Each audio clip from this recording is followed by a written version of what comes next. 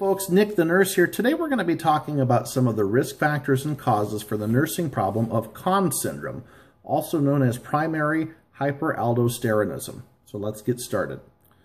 On the nursing school exams that you're about to take, or on the NCLEX, risk factors that you need to be familiar with might include increased aldosterone secretion from the adrenal glands, adrenal adenoma, or adrenal cancer.